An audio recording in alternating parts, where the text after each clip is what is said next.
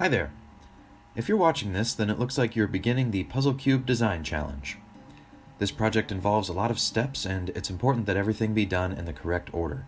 So read carefully and always check your instructions if you aren't sure what to do next.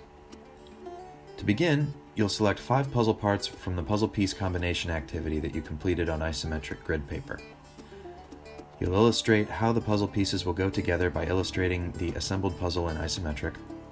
Then you will create orthographic projections of each puzzle piece with accompanying isometrics. After a friend reviews your drawings and checks that your puzzle should work the way that you've designed it, you will model each of your puzzle pieces in CAD. You will then learn to assemble your puzzle pieces in the Inventor assembly environment and create exploded views and animations in the Inventor presentation environment.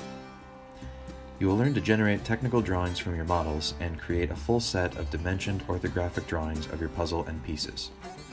Finally, you will assemble your puzzle pieces and create a full-scale colored prototype of your design.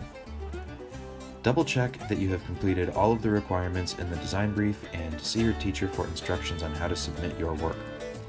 Again, this has been a quick overview of the project. Read your directions carefully while you work so you don't miss important details. Good luck!